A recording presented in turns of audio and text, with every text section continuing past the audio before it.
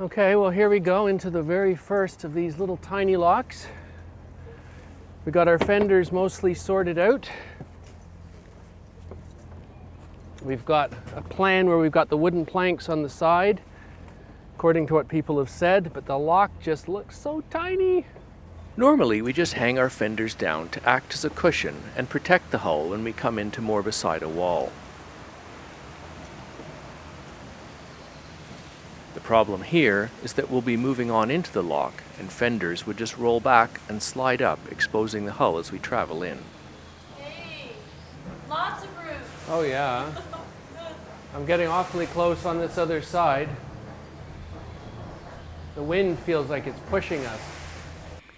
These rough stone walls will demand a few changes to our fender and board strategy, as they need to slide up and down the locks, as well as along the walls on entry and exit. The next day, I add a much longer board, almost hanging in the water, and tall enough to protect the fenders and stop them from swinging back if they touch the wall.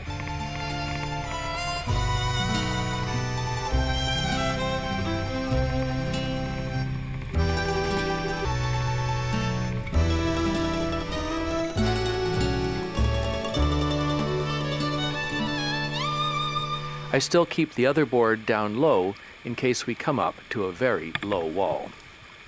There's also a tendency for the board to ride up if the boat pushes in against the wall as we descend. But I've rounded the edges and the heavy weight seems to do the trick. Even out of the locks in the canal itself, there's not a lot of room, especially when passing another boat, since the edges of the canal can be shallower than they look.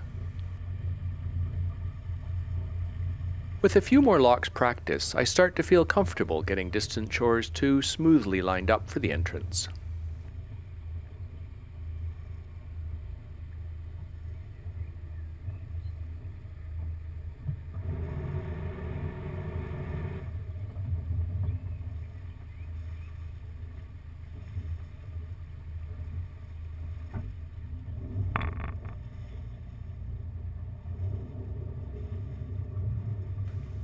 And we get to practice our sailor line toss, lassoing the bollards as we come in.